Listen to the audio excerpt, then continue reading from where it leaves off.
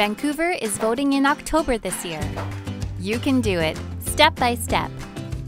Know what you're voting for. You're choosing the leaders of your city for the next 4 years.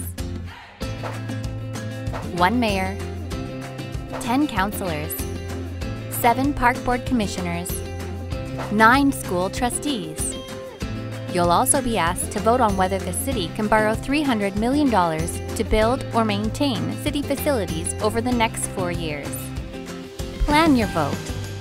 Candidates will be listed in a random order on the ballot this year, not in alphabetical order. Use this online tool so you're ready to vote. Read through the candidate profiles and learn more about the borrowing questions. Visit vancouver.ca/vote to find out about candidate forums, where you can go and listen to candidates speak about their platforms. There is also a printed voter guide at all community centers and libraries to help you make decisions. Know where and when to vote. Advance voting is available from October 10th to 17th, 8 a.m. to 8 p.m. at 12 community centers. On Election Day, October 20th, you can vote from 8 a.m. to 8 p.m. at over 100 locations. You don't need to go to any specific location. Any one of them works for advance voting or on voting day. If you're already on the Vancouver voters list or registered by August 15th, you'll get a voter information card in the mail. It shows you 3 suggested locations near your registered address. You can also look online at vancouver.ca/vote. Leave plenty of time to vote. Advance dates will likely have shorter waits. Go vote.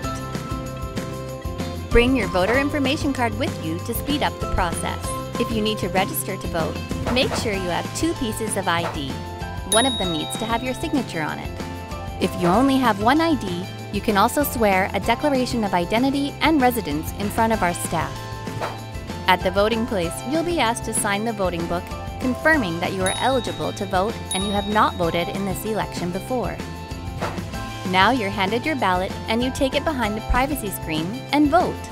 You can vote for the number of candidates you want, up to the maximum for each position.